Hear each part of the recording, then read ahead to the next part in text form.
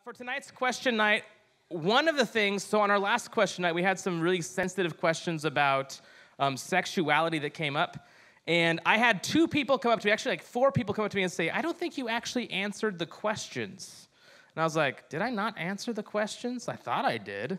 But that tells me that maybe I needed to review those and be super clear, okay? So part of it's going to be review, and then if we have time, we'll also do a new one, okay? Sound good? We're definitely going to do one new one, might do two new ones, okay? All right, so here we go. So here were the questions, okay? The first question is, what is your opinion on bisexual Christianity? Do you think it's wrong? From a biblical perspective, is it right? The second question was, will you still go to heaven if you are gay? And then the third question is a new one, and it's this one. How can someone say they are a gay Christian? Can it be that gay is just their sin, or can they be gay and still be saved? Okay? Okay? So these are the questions. Two of the questions were the questions that were asked 2 weeks ago when we did this, or 3 weeks ago. 3 weeks ago. Yes, the last time we had questions. And then I think that you were one of the people who were like, I don't think you actually answered the question. Right? So a couple of people, okay? So I want to do a little bit of review, because what I did last time was these questions, what I did more time last time when I answered these questions was I asked, what are the questions, what are we standing on when these questions are asked?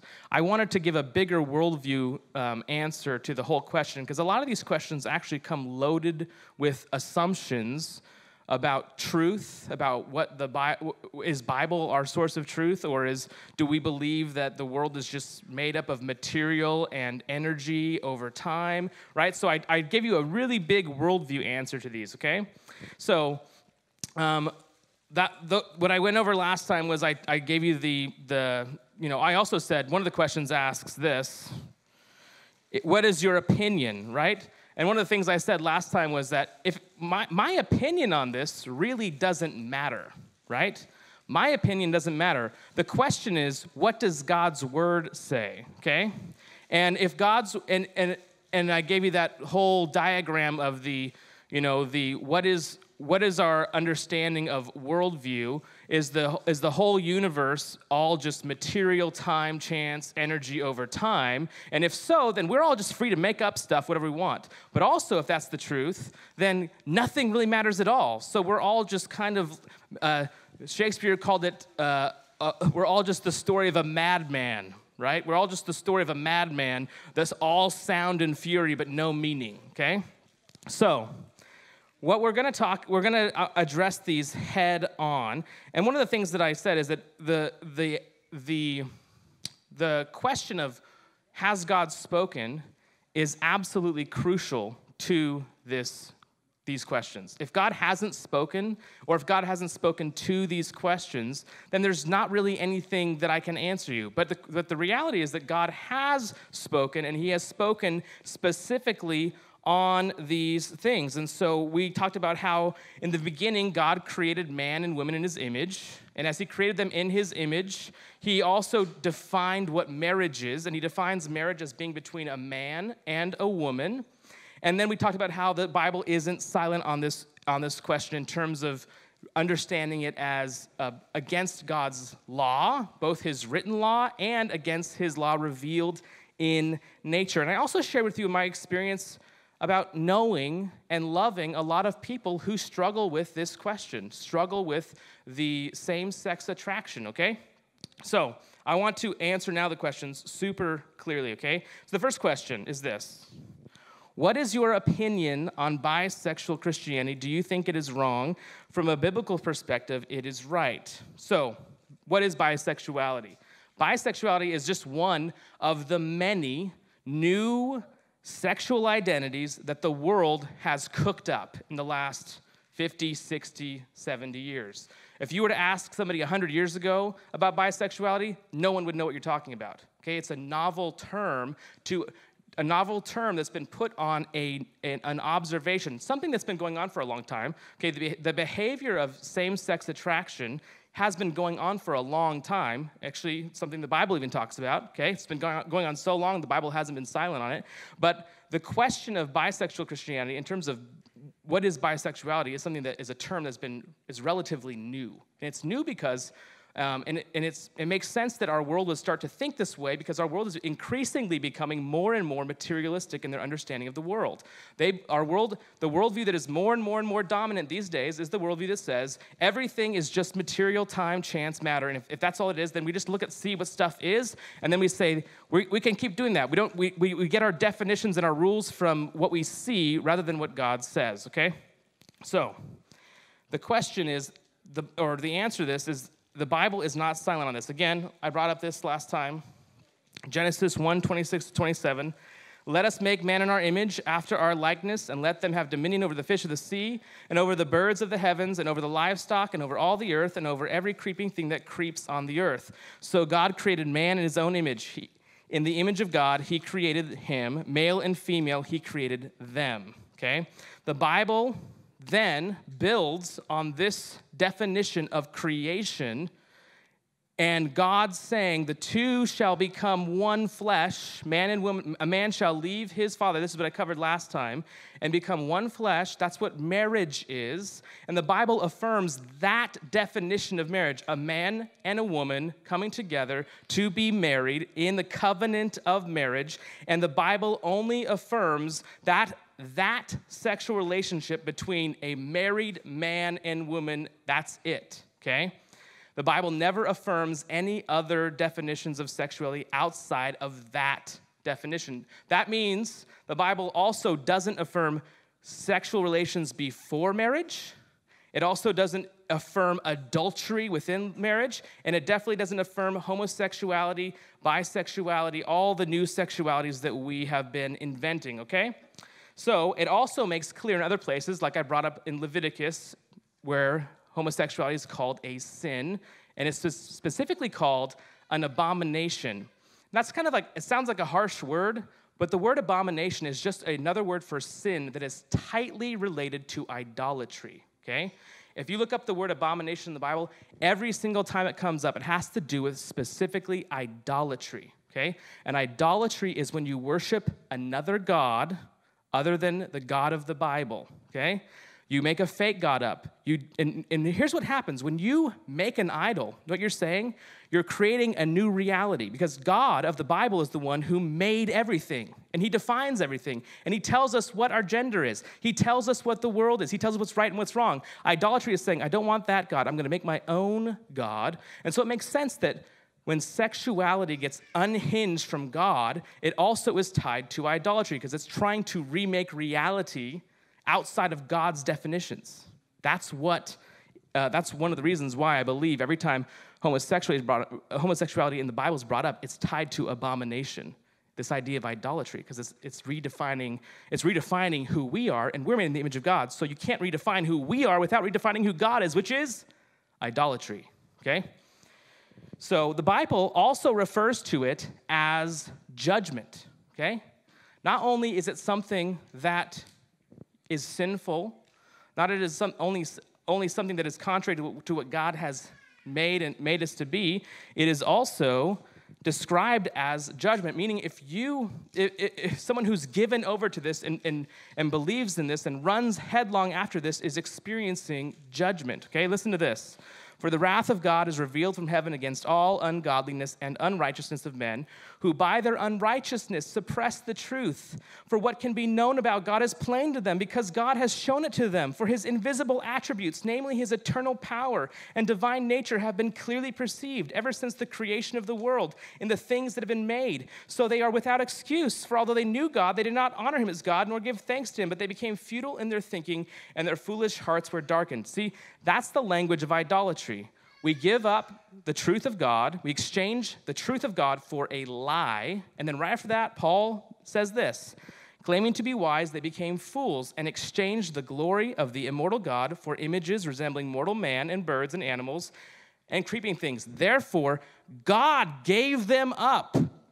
He gave them up in the lusts of their hearts to impurity, to the dishonoring of their bodies among themselves, because they exchanged the truth about God for a lie. You see how what you do with your bodies is tied to whether or not you're exchanging the truth about God for a lie? That's what he's saying here, okay? Therefore, God gave them up to the lusts of their hearts, that's the desires of their hearts, to impurity, to the dishonoring of their bodies among themselves, because they exchanged the truth about God for a lie, and worshipped and served the creature rather than the Creator, who is blessed forever. Amen. And now look at this direct link he makes, okay? For this reason, God gave them up to dishonorable passions. For their women exchanged natural relations, that would be a relationship towards a man, for those that are contrary to nature, that it would be homosexual relations. And the men likewise gave up natural relations with the women, and were consumed with passion for one another, men committing shameless acts with men and receiving in themselves the due penalty for their error. You can't get more explicit than Romans 1. Romans 1 makes it abundantly clear that this is something that is contrary to the truth of God's word as he has revealed it, and it is absolutely something that you should desire to be saved from if you struggle with it. Everybody who sins is under judgment, and that's why Christ came into the world, to save those from sin. This makes it abundantly clear that this is actually part of that judgment, and we should desire for God to save us from it if this is something you struggle with. So, to answer this question abundantly clear, what is my opinion on bisexual Christianity? There's no such thing as bisexual Christianity. And it's bisexuality, homosexuality is actually contrary to the Bible's teaching, we don't have Christianity without the Bible. And if you disregard the Bible, you might as well just say it's whatever your name is, call it that. That's your religion, whatever your own name is, if you're going to make it up, right? The Bible tells us what is true, and it reveals to us who Christ is. And if you reject what the Bible says, you are rejecting God, okay? So it's not my opinion. You're either going to reject what the Bible says or not, okay? Do I think it is wrong? Again, it doesn't matter if I think it's wrong. The Bible says it is contrary to God, his word. It's contrary to truth. It's contrary to beauty. It's contrary to the goodness, because all those things are defined by God himself. And you have to exchange the truth about God for a lie in order to get there, okay? So, and then from a biblical perspective, is it right? No. Clear answer. Okay. Next question. This one is a lot more difficult, okay? Will you still go to heaven if you are gay? Okay? Now, given my answer to the previous question, there are just a couple different ways to answer this question, because this question seems to be assuming something. It seems to be assuming that there is a human identity called being gay, and whether or not people that have that identity can be saved. And I brought this up last time we talked about this. But if we're getting our understanding of our identity as humans from the Bible, we don't see that as a human identity, right? That's something that the world has made up by standing on this understanding of everything just being material, chance, etc., and there not being any revealed truth about this, okay?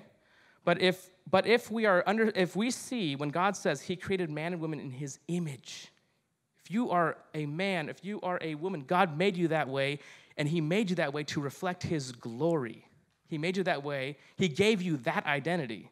And that identity, when in terms of sexuality, is geared towards the marriage of a man and a woman. Not saying everybody gets married. Not everybody does. But your body was made in terms of sexuality towards heterosexual marriage. There's no other proper use of that, and that actually, when done within those parameters, is a beautiful and glorious thing that reflects God's image, okay?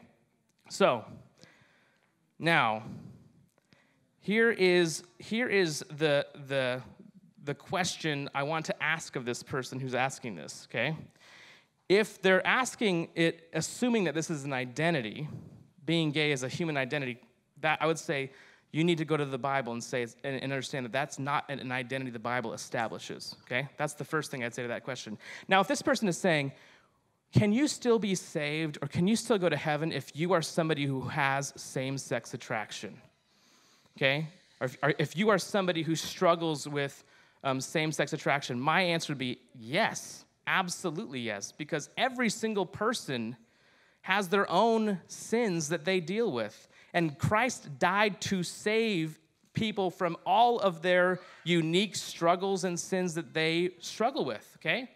So It doesn't matter. This could say, will you still go to heaven if you were a murderer? Will you still go to heaven if you were a thief? Will you still go to heaven if you were a liar, okay? We don't make identities. We don't say, hi, my name is Rusten, I'm a liar Christian, right? We don't say that, okay? We don't identify ourselves by our sins, okay? Now, if that's the way the question's being asked, will you still go to heaven if you are gay? The question like everybody, the question is all answered by this question. Have you put your faith in Christ?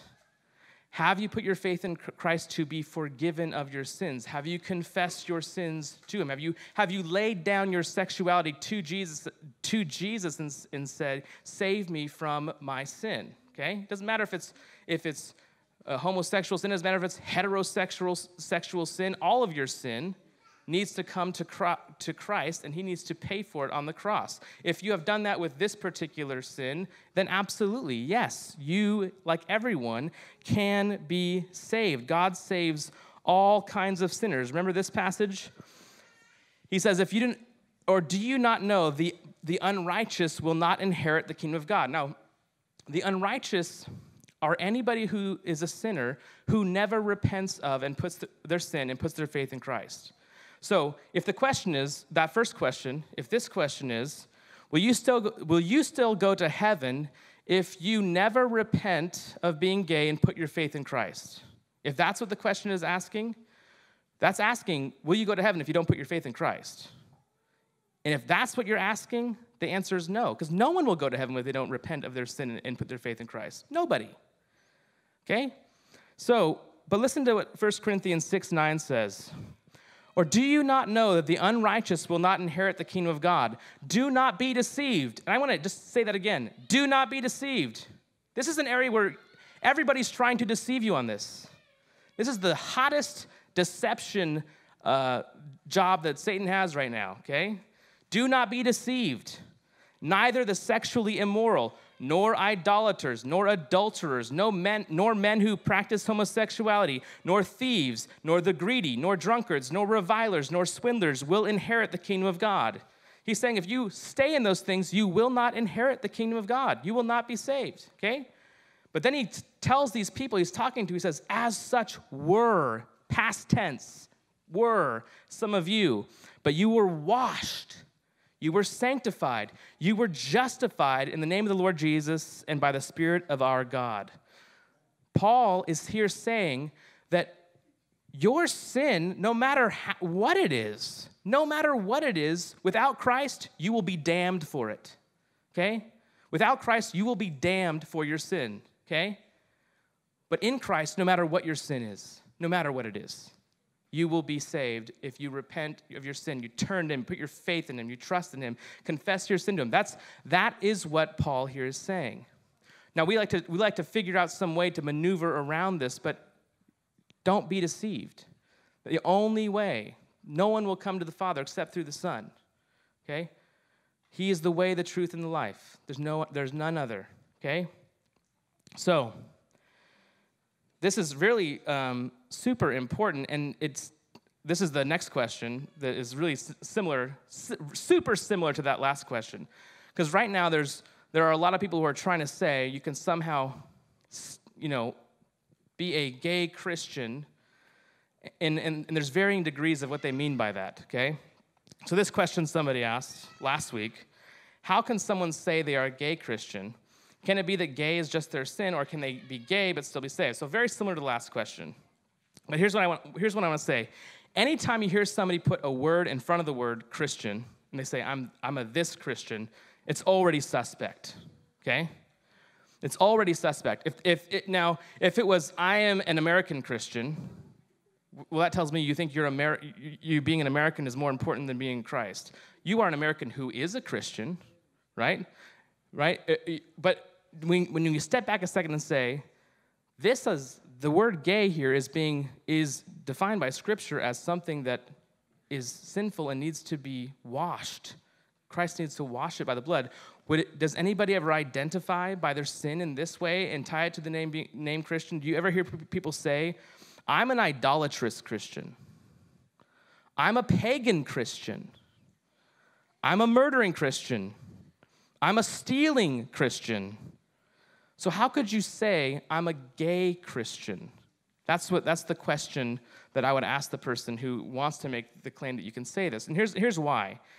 The Bible claims that Christians, those who have been washed by the blood of Christ on the cross, have been given a new nature, a new life.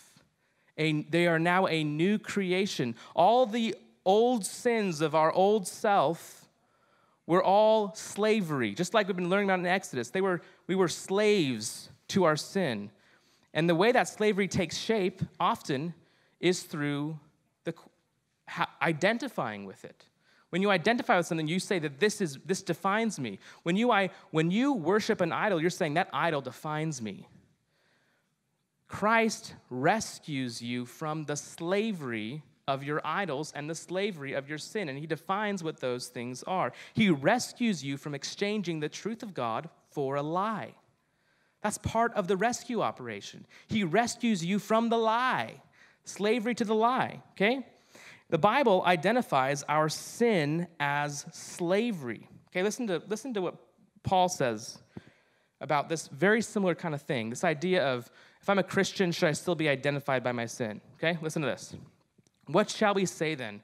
Are we to continue in sin that grace may abound? By no means. How can we who died to sin still live in it? Do you not know that all of us who have been baptized into Christ Jesus were baptized into his death?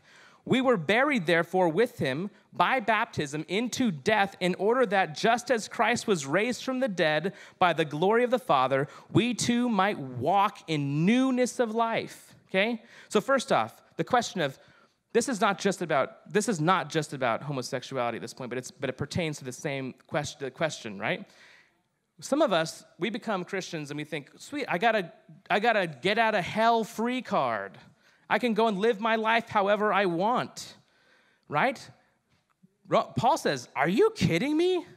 You want to live in slavery now that you've been freed from it? It was slavery. It was death. It was grotesque. You want to keep living that lie? If you want to keep living that lie, you are in that. You are kind of saying, I don't actually believe in the cross. I don't actually believe in the resurrection. You are saying, you're basically being so inconsistent with the message of the cross and the resurrection of Christ that it makes Paul wonder, have you really been baptized into Christ? Have you really been given the newness of life that comes from him? Right? If you want to still own it and not be a slave to it anymore.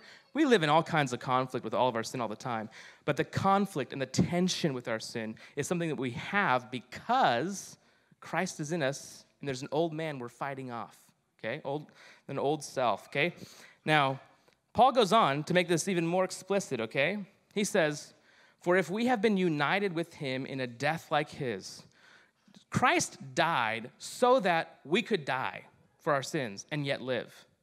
Your sin, no matter what, it's going to be paid for in death, in wrath, in hell, okay? No matter what. The question is, are you going to bear it? Or is Christ going to bear it for you? Okay? Christ came so that we could be united with him in his death, so our sins could go into the grave, and he could raise up, and we would be free from them, okay? If we have been united with him in a death like his, and when you believe in Christ, you confess your sins, you put your hope in him, that's what happens. Your sin goes upon Christ, and it dies, and you raise up to new life. It's a miracle. The Bible calls it the new birth, okay? If we've been united with him in a death like his, we shall certainly be united with him in a resurrection like his. We know that our old self, okay? That includes the identity of being gay. That includes the identity of being an idolater. That includes the identity of being a thief. That includes all these different identities, okay?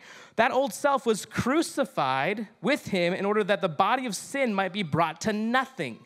He obliterates it. so that we would no longer be enslaved to sin. For one who has died has been set free from sin. Okay? The idea of saying, I want to still own and be identified with my sin shows you're not actually enjoying the freedom. You haven't actually tasted and seen that Christ is good. You don't actually know what you've been saved from. How could you actually be trusting in him if you don't actually trust him and enjoy the thing he says he gives you, right? You want to still live in slavery. Now, like I said, we live with this tension. We still struggle. We still fall. And we read that if we confess our sins, he is faithful and just to forgive them. That's an ongoing life thing, always, okay? And then he makes it incredibly clear here in 2 Corinthians 5:17. Therefore, if anyone is in Christ, he is a new creation. The old has passed away. Behold, the new has come. So, the question, again, was is there such a thing as a gay Christian? There is such a thing as somebody who struggles with same-sex attraction, somebody who's been rescued from the penalty of those sins, just like there's people who are rescued from the penalty of covetousness and greed and murder and all these crazy things that Christ came into the world to save us from, okay? Yes, there are people who struggle with those things, who enjoy the freedom of knowing Christ now. Absolutely. We don't any longer identify with the dead self who is now in the grave. Christ has freed us from that. Why would you identify with slavery? That's the answer to that question. We don't identify with it. All right. I got time for one more question. Totally unrelated, changing gears. Did I answer the questions this time? Okay, good. Otherwise, I'll do it again next time. All right. You're like, please no. Okay. And I just want to say, I want to just be abundantly clear about that last question. That's a really good question. And if you struggle with that, just like people struggle with all kinds of different sins, he's faithful and just to forgive, to wash, and to sanctify, okay? As were some of you, Paul says, okay? He's a Savior who saves to the utmost, okay? He's a glorious Savior. All right. Luke 23:43, this is the question somebody said. In Luke 23:43, Jesus is talking to a criminal on the cross next to him. He says, I tell you the truth, today you will be with me in paradise. So where do Christian souls go when they die? Do they go right to heaven? That's the question. That's part of the question. It's actually a huge question that broke into two parts. Okay. Philippians 1:22 says this, if I am to live in the flesh, that means fruitful labor for me. Yet which I shall choose, I cannot tell. I'm hard-pressed between the two. My desire is to depart and be with Christ, for that's far better. But to remain in the flesh is more necessary on your account. Paul's writing this in a prison. He doesn't know if he's going to die or not. So he doesn't know what to hope for. Do I hope that I get to, do I hope in the fact that if I'm killed, I'm executed, I get to go be with Christ? Or do I hope for getting to labor more and help you more know who Jesus is, okay? This is Paul's way of saying, if I live in the flesh, it means I get to work more to help you understand who Jesus is. But if I die, I get to go be with Christ, okay? So Paul here is teaching, and this is something consistent throughout the New Testament, that those who die in Christ, if you put your faith in Christ, if he has washed you and sanctified you, you've been born again because you put your trust in him. When you die, your soul goes to be with him. Absolutely. But there is a difference. There is a difference between dying and being with Jesus and being raised again, which everybody who puts their hope in Christ is also looking forward to what's called the new heavens and the new earth and the resurrection. Just like Jesus was raised from the dead and he had a physical body when he rose up, those who put their faith in Christ eventually will also rise up with the physical body too, which means if you die and you're with Christ, you're actually waiting. You're waiting for something to happen. You're waiting for your resurrection. That's one of the things that the scriptures teach, and I want to show you that, but I'll answer it, and I'll continue that as I continue the question. This is the other half of this question, okay? In 2 Peter chapter 3, Peter writes that the heavens will pass away and with a loud noise, and the elements will be dissolved with fire, and the earth and everything that is done in it will be disclosed. Later, Peter writes that we will wait for the new heavens and new earth where righteousness is at home. So what is your theory on this? Do Christian souls go to heaven when they die? And then later when Jesus returns, the heaven along with the earth will be made new? To me, it makes sense that the earth would be made new since it's full of sinners, but why heaven?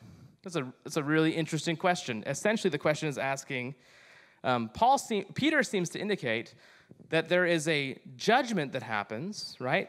And then there is a new heavens and new earth that are made. And in the judgment, the language Peter uses is very interesting. He says, the heavens will pass away with a loud noise, the elements will be dissolved with fire, and the earth and everything that is done in it will be disclosed. And that language is language of finality. It's language of everything is finally laid bare. And I believe this has to do with the second coming where Christ comes and everything is exposed. Everybody's sins are exposed. Everybody's trust, do they trust in Christ or not, is exposed. And everything that, he says, everything that is done in it will be disclosed, okay? And then he later writes that there's a new heavens and a new earth coming. I don't believe Peter here is talking about the heavens will pass away with a loud noise and the elements will be dissolved with fire. I don't actually believe he's talking about a complete destruction of the material universe. I think that he's talking about a complete leveling and revealing of everything that's really going on behind our hearts and judgment. Because there's never any point in Scripture where there's a period of complete destruction that isn't also immediately followed by new heavens and new earth. If there is a complete destruction, it is immediately followed by new heavens and new earth, which is kind of like the resurrection of Jesus, but with the whole world being resurrected. So listen to this. This is where I get all my answers to that question, and it's kind of a heady question. But listen to what Paul says in Romans 8. He's talking about his own sufferings and how the hope of the future gives him the strength to walk faithfully. Listen to what he says. For I consider that the sufferings of this present time are not worth comparing with the glory that is to be revealed to us. For the creation waits with eager longing for the revealing of the sons of God. For the creation was subjected to futility, not willingly, but because of him who subjected it, in hope that the creation itself will be set free from its bondage to corruption and obtain the freedom of the glory of the children of God. This is a crazy passage, but what it's basically saying is this, okay? Creation was subjected to futility, brokenness. There's the reason why weeds grow in your garden, okay? The reason why there are sicknesses and illnesses that put our friends in the hospital, okay? The reason all these things happen is because sin has entered the world, and with sin, the curse has come upon it. Because the world and all creation was subjected to man, okay? And remember I said the identity of Adam and Eve in the garden, he gave them dominion over all the works of his hands. Well, because Adam was given charge over it, when he sinned, everything under his charge fell with him. And that includes creation. But he says the creation was subjected to futility, not willingly, but because of him who subjected it, in hope that the creation itself will be set free from its bondage to corruption and obtain the freedom of the glory of the children of God. What is he talking about here? Well, this is what I think he's saying here. And there's lots of passages that make me think that this is what he's saying here.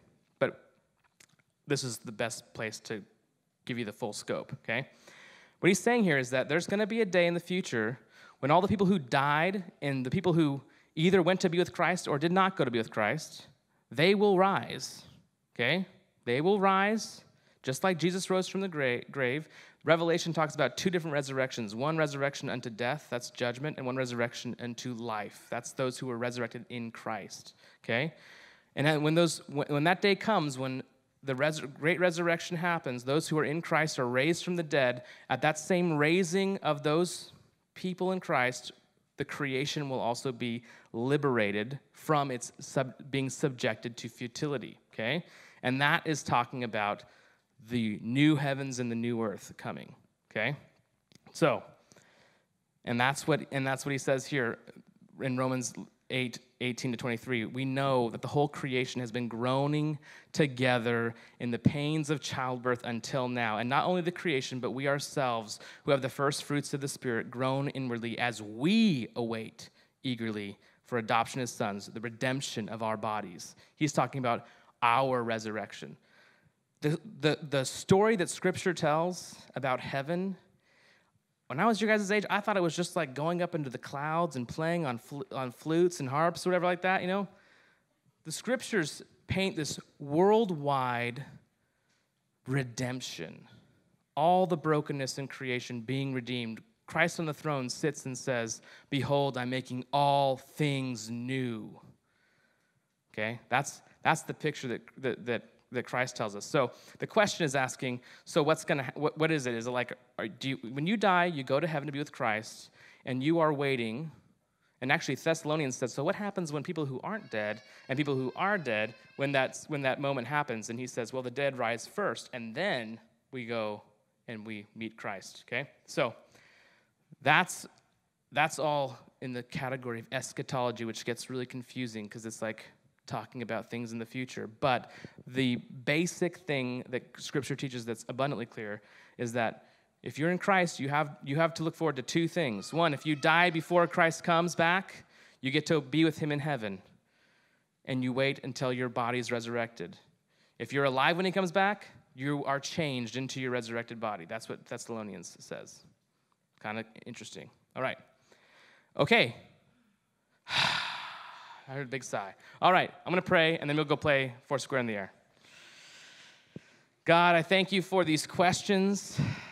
God, I thank you that we have this beautiful scope in your word about the reach of your redemption.